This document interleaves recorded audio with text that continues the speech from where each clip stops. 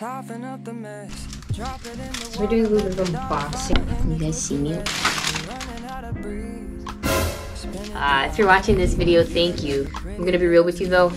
I do not collect these. Kids love these things, right? Brand new pack in here, I see. Thank you. Next package. Ah, this isn't the original box. I guess I read it wrong. More. This one's from Nick. Didn't order anything, but I guess. Did I sponsor a giveaway? No. I did a rerun. They still gave me another card, which I'm gonna give away, and a keychain. Thank you, Nick. Some packages. 11/6 Dad's Closet. Guys, please follow 11/6 Dad's Closet on Whatnot. And follow me. Okay, that's nice. What's your Whatnot account? What's it called? I don't know. Okay. I just opened the pack. I got a watch to run out of $1. If anyone's interested in this watch, you know where it's gonna be. It's gonna be on my stream running for $1. Let's see what the next one is. Okay, so the next package is this Jordan 6 keychain, so I'll definitely be giving this away to someone. Why are we here? You didn't see my mirror? Oh yeah, I forgot. Yeah. Alright. Alright, so you're just getting your mirror fixed? Uh-oh, why do you need to drink water? You need the buckless. You need to drink more water. Not much.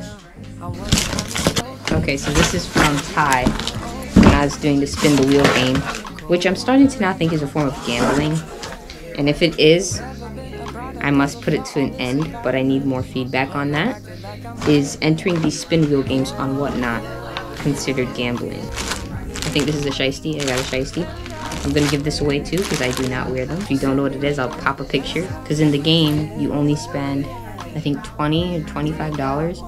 You spin the wheel and then you'll win something. It's like a game show, but I don't know if those game shows are considered gambling because there's so many Christians that are into that stuff. So, guys, we gotta check ourselves. I was blessed to get this for the $25. I could have gotten another one of these things.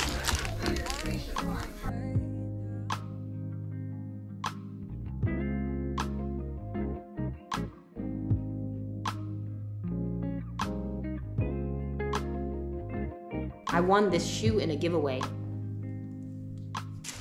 This is from Curtis. Thank you, CJ.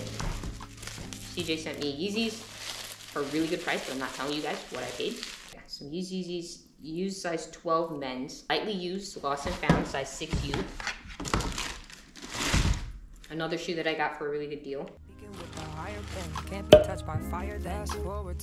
He sent me a lot of gifts that's in the box as well, so I appreciate you for the extra gift. It smells like weed, bro. This smells like weed, heavy. I know who it's from now. Not because it smells like weed, but I remember the shoe. That smells like weed, bro. No bueno, no bueno. Now I can't even say who I got it from. I do honest reviews when I unpackage these things. But if it's a bad review, I'm not gonna say who it's from because I don't want to expose them.